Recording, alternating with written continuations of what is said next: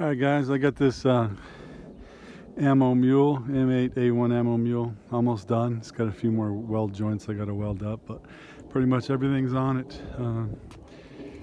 Got the VIN plate on it, the jack, 7,000 pound towing safety cables, and you have a 7-pin wire harness.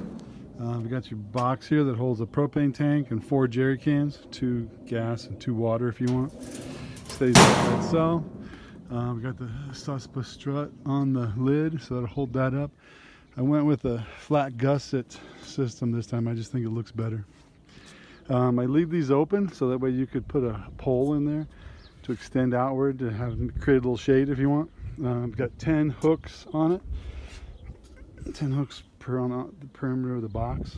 I've got these heavy duty steps, and also if you hit a boulder or a tree or whatever, it'll push the trailer around it. So that's what those are mainly designed for, keep the axle safe. I got a nice strong 1/4-inch plate on top of the LED lights.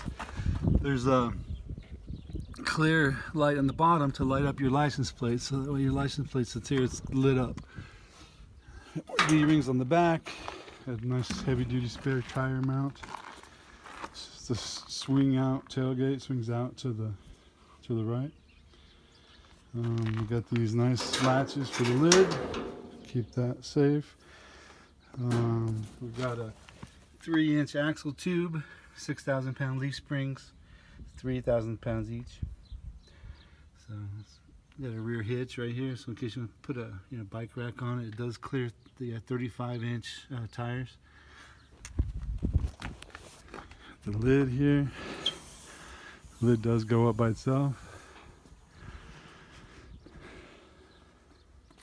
D-rings, there's the hooks on both sides, in case you want to tie something down, a tarp or whatever you want.